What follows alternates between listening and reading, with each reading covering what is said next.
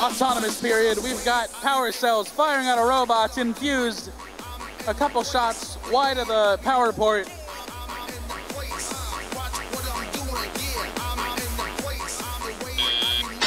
And in the teleop period, we'll see if some of these teams can't get some of these power cells shot off. Skeleton Crew takes a couple shots right away as teleop begins. Dark Side looks like they're lining up as well. There's LEDs flashing. We'll see if they get those shots off. Meanwhile, the Pit Pirates in the inner port and one in the outer port. Team Infused on the Blue Alliance as well does the same.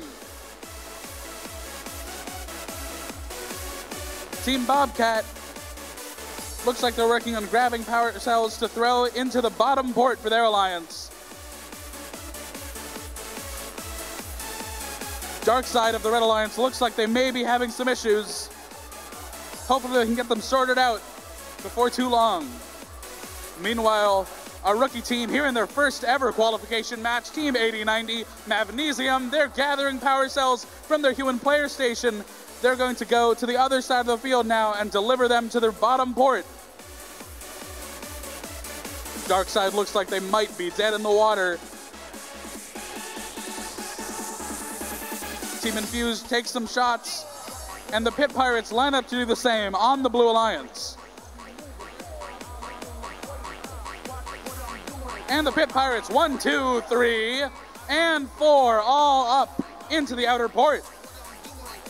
Team Bobcat looks like they're trying to keep Magnesium from bringing their power cells over to the bottom port. We'll see if they can get around the defense. The Pit Pirates, they've got 2 power cells loaded in the outer port and one a little too high. Meanwhile, Skeleton Crew, whoa, and a way high shot from Infused hits our scoreboard. Skeleton Crew already in the rendezvous point. Team 8090 Magnesium trying to get in there as well. The Pit Pirates, 2642. Looks like they're lining up for the hang with 6 seconds remaining. We'll see if they can do it. Team Bobcat sitting pretty in the rendezvous point.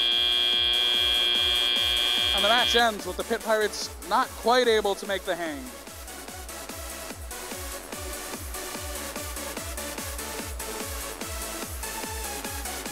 The Red Alliance is 15.